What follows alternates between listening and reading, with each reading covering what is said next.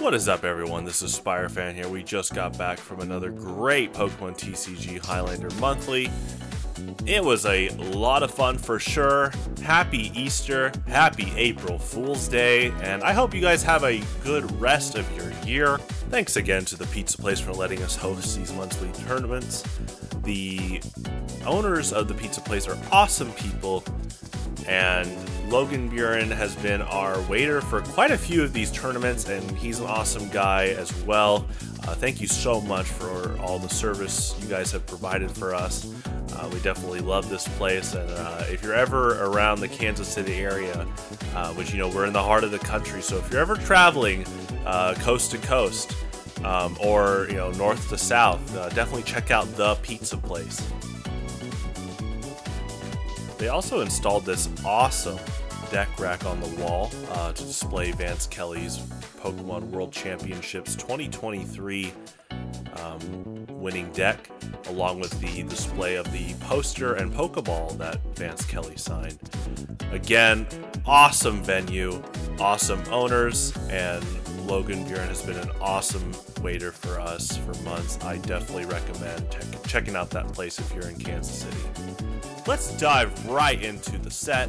So, game one, it is me versus Sax. I am playing a deck I built for Lasagna a few months ago, which is Wailord, Arctovish, Komala.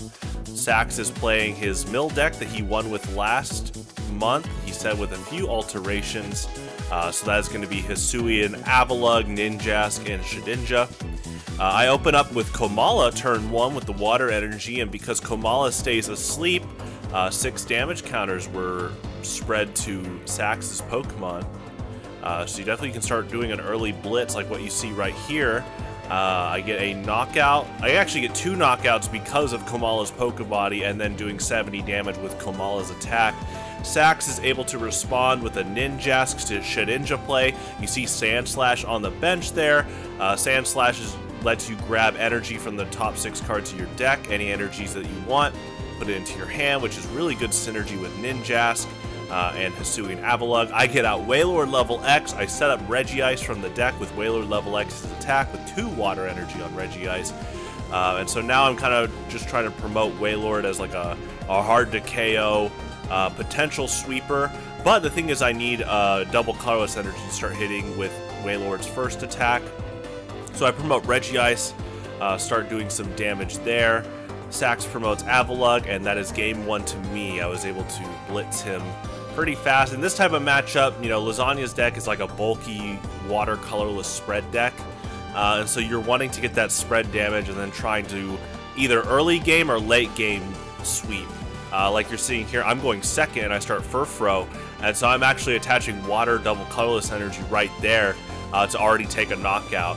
And so against mill decks, you kind of want to try to really blitz them. And so I'm going for the early blitz here. And Pokemon like Wailord or Abomasnow can be late game cleaners, while fully evolved basics like Komala, Chatot, and Furfrou can be very good in the early game as potential sweepers as well. He gets out Shedinja level X, which has an attack for 0 energy that takes the top cards of your opponent's deck for each energy or each prize card remaining for the player using Shedinja at level X, and then you attach those cards to those Pokemon. So now whenever you see me show cards to the camera, that was a request from Sax to show what cards that he attached to each Pokemon for the footage, because you can see that Wailord and Furfrou both have cards attached to them. He did attach cards to Abomasnow as well. You know, you can quickly freeze frame for sure. There's a few times that, spoilers, I did get some cards back by attacking. So yeah, Sax's deck, very strong walls. He runs, obviously, Shedinja. Deontay is on the bench there, and he runs Scuttle. So there's a lot of great ways that he can really wall out the opponent while he's milling with Ninjask and Hisuian Avalugg on the bench. You see the leafy camo poncho on Hisuian Avalugg. Now Avalugg is protected by Lysander, Guzma, and Serena. You see me playing Curse Stone there. Another thing with Lasagna's deck is that with Curse Stone, Pokemon with Poke Powers take 10 damage between turns. All the Pokemon I have in play right now have no Poke Powers. And Mega Abomasnow's ability will put 10 damage on non-water Pokemon between turns if they're active.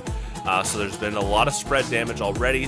Abomasnow Snow Play will do 20 damage to the opponent's bench that aren't grass or water. If they are grass or water, then I get an additional energy attachment from my hand to my Pokemon in any way I like for each one. We see, again, Sax promotes Avalugg. He kind of got cornered there, and I am up 2-0 right here.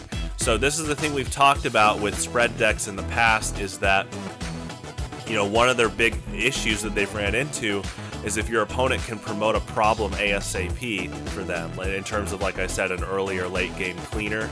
So right now I'm trying to promote Furfrou as an early game cleaner here, seeing that if I can blitz Sax again before he sets up, I take a knockout. I got a Fighting Fury Belt on Furfrou, doing a decent amount of damage. Furfrou has a great Poke Body that actually works really well with spread damage in general, because if the opponent has more damage counters than Furfrou, Furfrou is going to take 50 less damage from attacks from that Pokemon. We see Sand Slash promoted. Now, something cool that Sax does throughout this set is he did a few Sand Swirls, but in this case he did Sand Slash's first attack, which if I hit into Sand Slash, which I did, I take 70 damage. I kind of gauge the risk reward there. Here's another cool thing he does with Sand Slash. I have Cessation Crystal on Abomasnow to turn off all Poke Powers and bodies. So now I'm doing spread damage and not worrying about like Shedinja's Poke Body blocking that. So Sax actually uses Sand Slash's Sand Swirl, which does 10 spread for no energy, but it also gets rid of all Pokemon tool cards on the opponent's side. And so it got rid of my Cessation Crystal. It's a great response by Sax there. Very good adaptation by him. I promote Mega Abomasnow again. So now it's, you know, Sax kind of gauging what to do. Again, this is the thing with spread, is how do you counter a problem? Now, as I say that, my deck has been thinning out, so I have to be careful there. But, you know, Sax has been very resourceful. He promotes Scuttle and starts dialing up the poison for Mega Abomasnow. You see me trying to build up Wailord as a potential cleaner late game with 4 energy on him. Wailord says that if he has more energy than the defending Pokemon, he's going to be doing 100 damage a turn.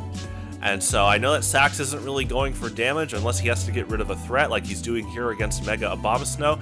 As I say that, though, here comes Shedinja level X, attaches multiple cards on my board, so I have to be very careful. He's basically milling 6 every turn unless I can attack.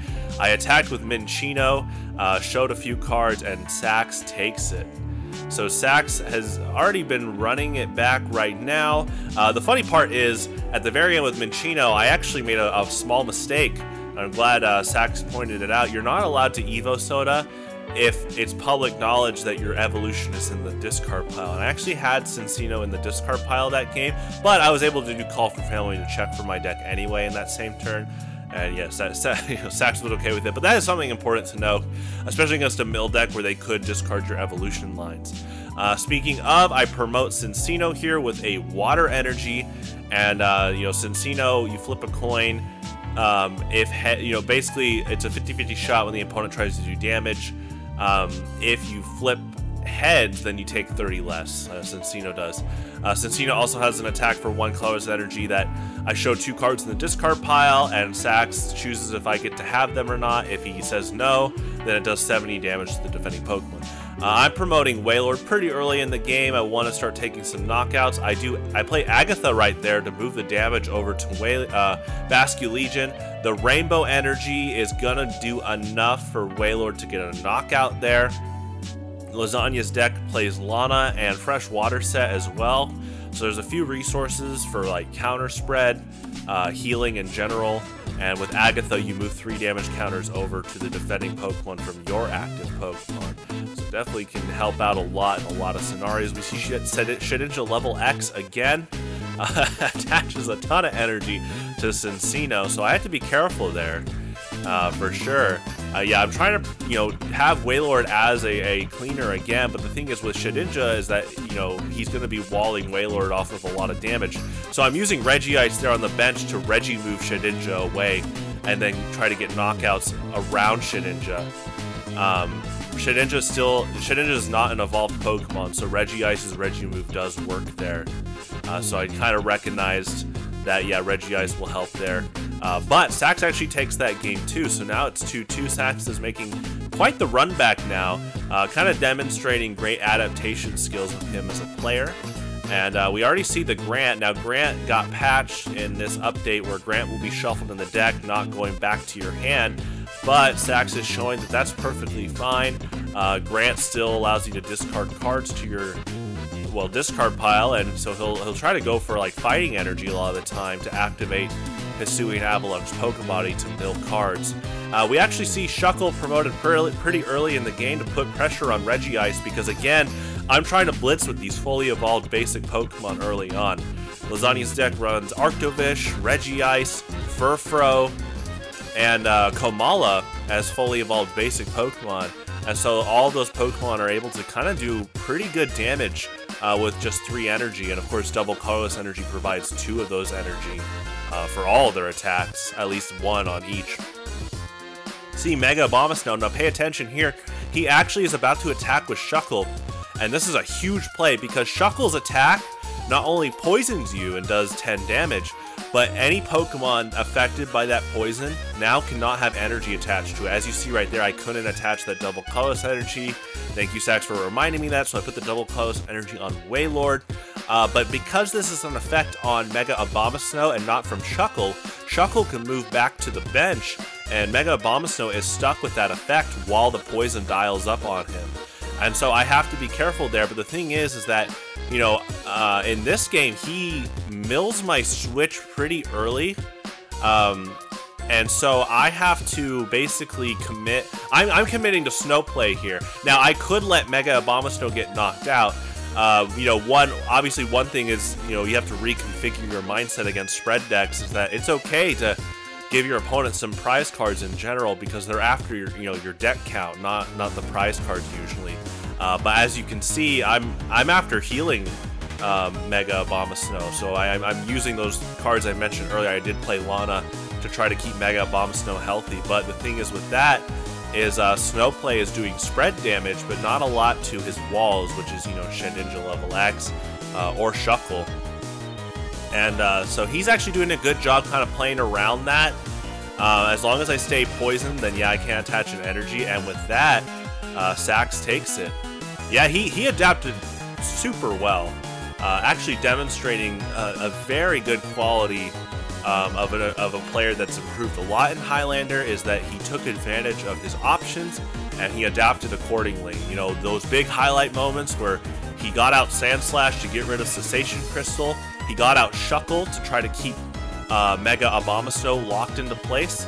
Both very, very good plays. So props to Sax for taking it. He says that his bounty is still in effect for next month. So we hope to see you guys there. Thanks for tuning in. Have a good one.